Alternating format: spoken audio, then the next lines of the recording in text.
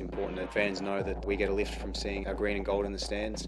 Passionate, tough games. They're on our soil and we want the 3 points. Come watch us play against Japan and create another memory in Socceroos history.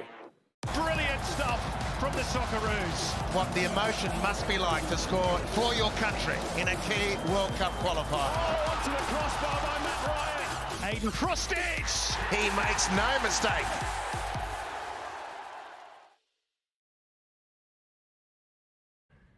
Hello and welcome to Socceroos camp yet again. It's not far away now, the big game for the Socceroos against Japan.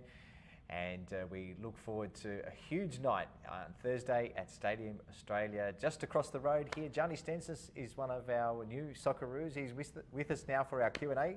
Thanks for joining us, Gianni. No worries, Zappone. Now we've got plenty of questions coming through, so if you'd like to ask Gianni a question, then jump on and send your questions now and we'll answer as many as we can in the next few minutes.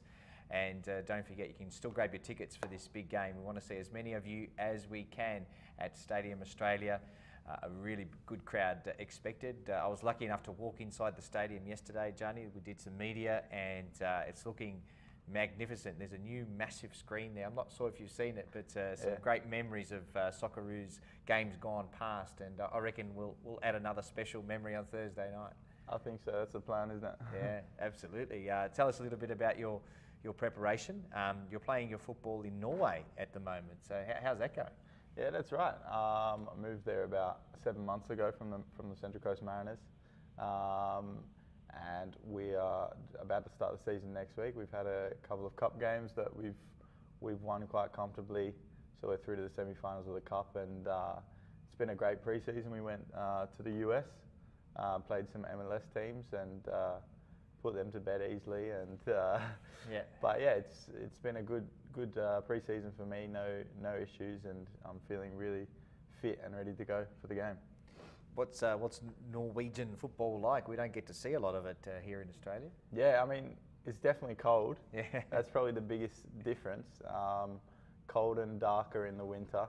You know, sometimes we start training at 10 a.m. and they have to turn the lights on. You know, because it's because it's dark and overcast, and wearing 2 jackets, 3 jackets, and gloves and beanie and stuff. But that's how it is, and I'm looking forward to the summer. I think it's going to be a little bit warmer. Yeah. But you know, it's good. I think it's a fast pace. It's a technical league, and I think it's a league that's starting to, you know, it's had a lot of history in that league. And for example, my club, you know, it was I think established in 1899. So you know, really old clubs, a lot of history. And you know, it's also just being in Europe. We've got the opportunity to be in European competitions and stuff like that. So yeah, it's a good place for me to be at the moment. Tell us where you are in relation. We all know the capital is Oslo. How far away from there are you, and what's living in Norway like, apart from being super cold? Yeah, it's just about a 40-minute flight from Oslo. It's on the coast, and actually it's renowned as the There's some great pictures there. I don't imagine going for a swim in there at this time of year. Yeah. It's actually a beautiful town, and it's known actually as the surf capital of Norway. Yeah, right. I've only been for one surf, and it was really cold. But you need a super thick wet suit. Yeah, I bought a big one, not one that you'd wear in Australia, but. Yeah, it's. I think, as you can see from the photos, where those boats were, that's kind of like in the area I live. But fantastic. Yeah, it's a beautiful city, and nice people and beautiful people at the club. So it was a great transition for me from Australia. Now, before we get into the questions from the Socceroos fans, tell us about the last few days for you coming into camp. Obviously, some new faces in camp. How's it all been? Yeah, it's been excellent. It's always it's great to come into camp just for only the second time. We see some more young faces in the team. It was just me and John Rowe, I guess, were the only young boys last time I was in here, but now we got some more young boys in the squad. So it's great to meet them. And but yeah, I mean, I guess for me there was just a lot of anticipation for this camp, with you know, how big these games are and what it means to the Socceroos and what it means to Australia. So yeah, this camp, I've been thinking about it for a long time, obviously, and yeah, it all comes down to tomorrow, really. You spoke about some of the young players. Obviously, you know a lot of them from your A-League days. You get the sense that that you know you'll get some game time and maybe in some cases starting time. And I know that's a decision for the coach, but is it a little bit different in terms of preparation now, given that there will be probably some more game time for the younger players in the squad? Yeah, I guess so.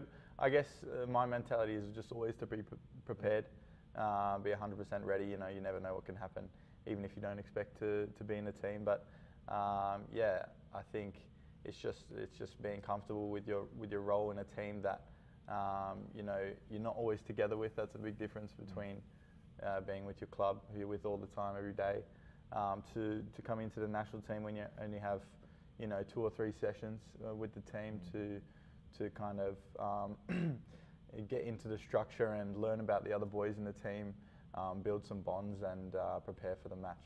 Yeah.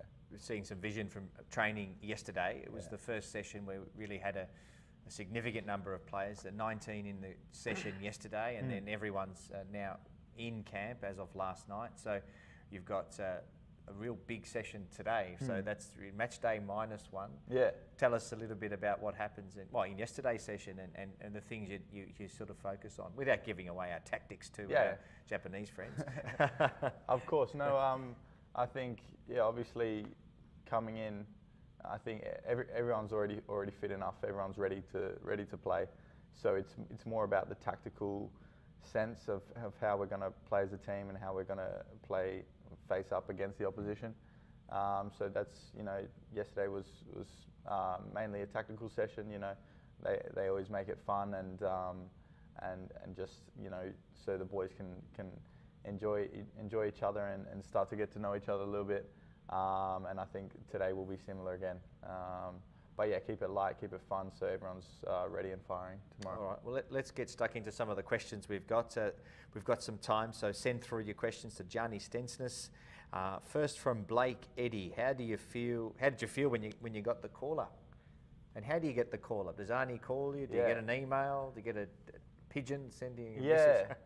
Yeah, well, yeah, Arnie had been in contact with me about in regards to the opportunity, in regards to, you know, how big the games are and just for me to be ready. So, but you know, like he can't guarantee that you're going to be in the team. So it's nice that morning when, you know, you finally get you get into the WhatsApp group and then and they say, well done boys, you're in the squad. So it's a nice moment. Yeah, it's definitely a nice moment. So that's a WhatsApp group now. It's not a letter from the federation. Yeah. What about from Scriven 8? Do you get nervous before big games? Yeah, definitely. I think I used to, you know, as a kid, get more nervous about games and stuff. And definitely coming into a new team is definitely a more nerve-wracking thing. But I think now that I kind of feed off that nervous energy, you know, and I can transform that into just a more of an energy and courage kind of thing. So, you know, I think, and you learn to do that just with playing a lot of games, a lot of high-pressure games, you know.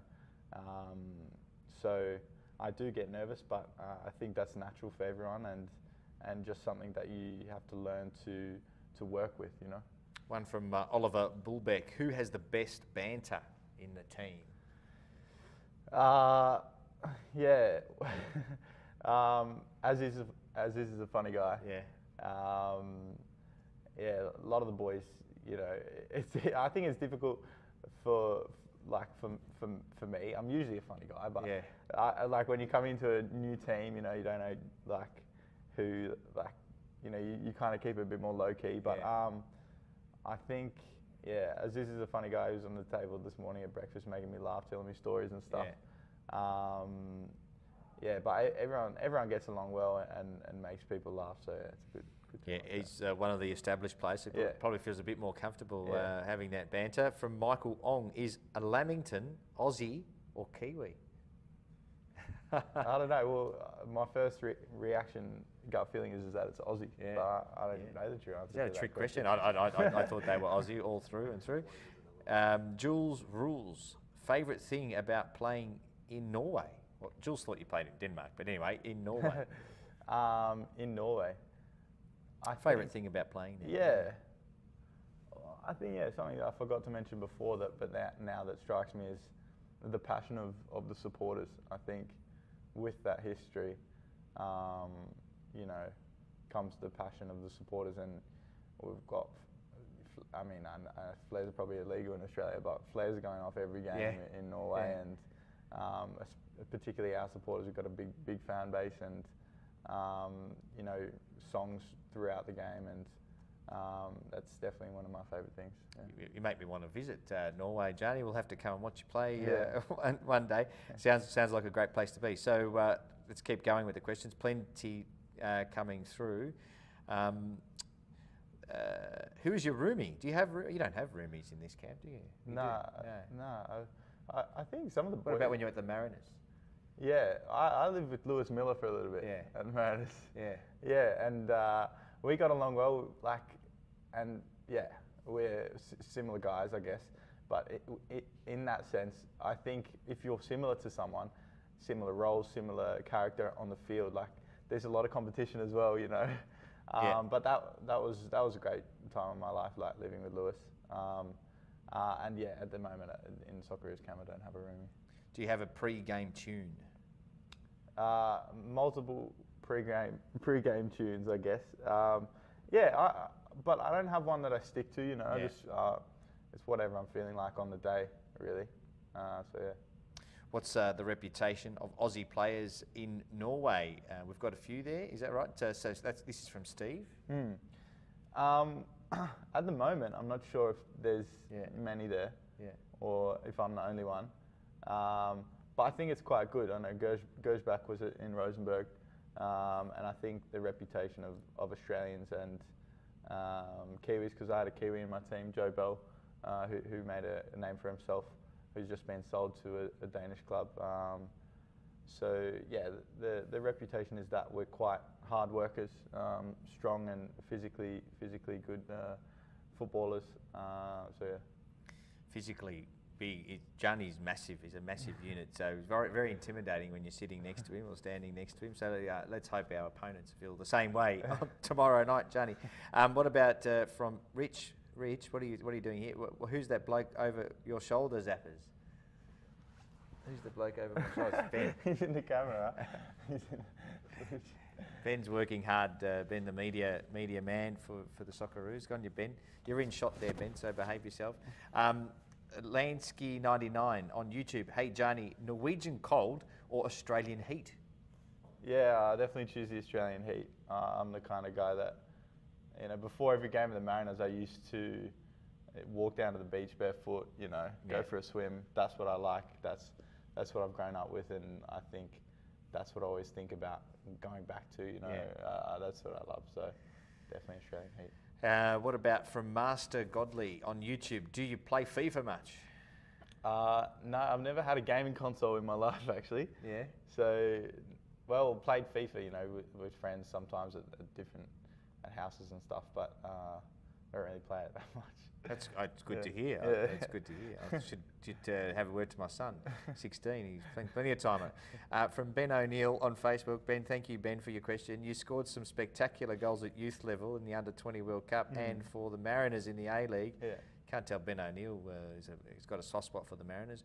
What would it mean to you to bring Australia to their feet tomorrow night with a massive goal?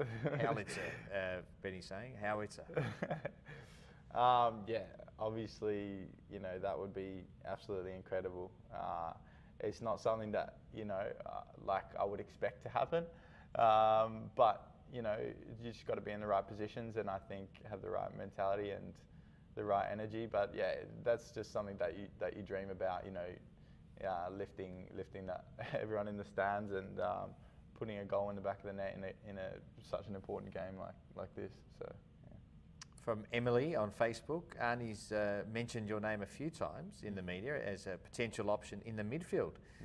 So what would that mean to you? And yeah, how would you feel about playing in the midfield? You said you're playing at centre back at the moment. Yeah, I am, and I can still play midfield, and I'd definitely be excited to play there, and I can definitely play there and do a role. I think what he sees in me there is that I can play a more defensive role, and be kind of like a dominating kind of player in there. So yeah, I love playing midfield as well. So I'd love to play there. From Ewan on YouTube, what is the heritage of your surname? Yeah, Stensness is actually a Norwegian name. Yeah. I haven't looked up. People have told me to look up the ancestry. I said, yeah, that's a good idea, but I haven't. Like to find if there's living relatives or something in Norway, but I haven't done that yet. But it is Norwegian, yeah. Yeah, so because was your dad's from, was he from New Zealand? Yeah, my dad's Kiwi, and I think on that lineage is some Norwegian. Yeah, and mum's from Australia. Mum's Australian, yeah. And Gianni, the name Gianni is more of an Italian name. Yeah, that's right. Where did that come from? So that just came from. They thought I was a Gianni, I think. Yeah, you look like a Gianni. It works. I think it works. It's got the rugged, good Italian looks, Gianni Stensness. We've had lots of questions. Thank you so much for your questions, Gianni. Thank you. No We worries. look forward to seeing you out there tomorrow night. There's one final message here from Oscar. Actually, there's one more. What's the best stadium atmosphere you've experienced? There's actually a few more coming through. So can we keep going, or do we need to go? No, go we can keep going. Okay. Best stadium atmosphere you've experienced?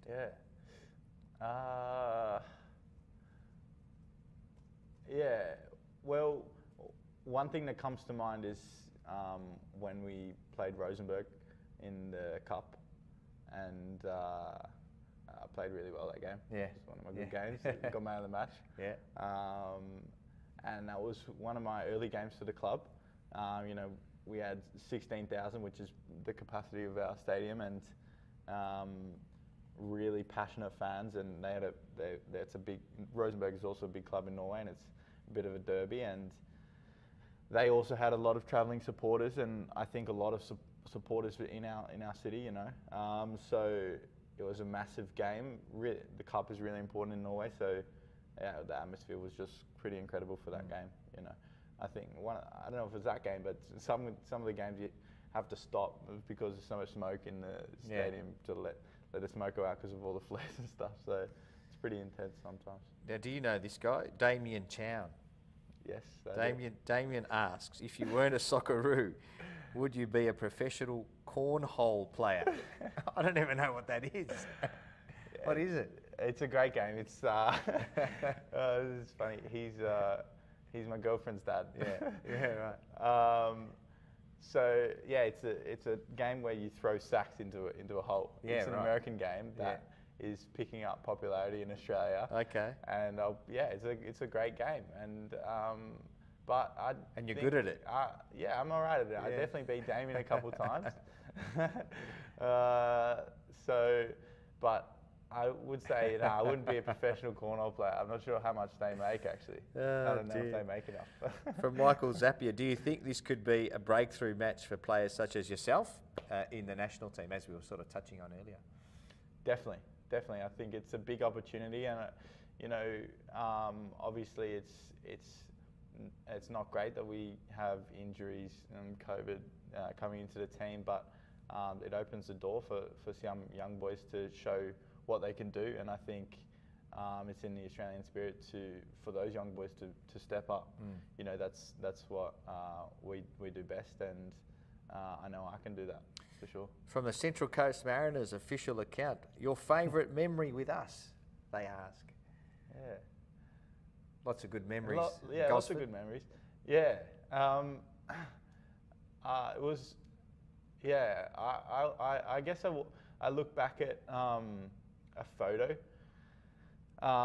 from the first game of last season when we played Jets at home, and I think we won the game. I think it was maybe 2-1, but you could just see what it meant, and I think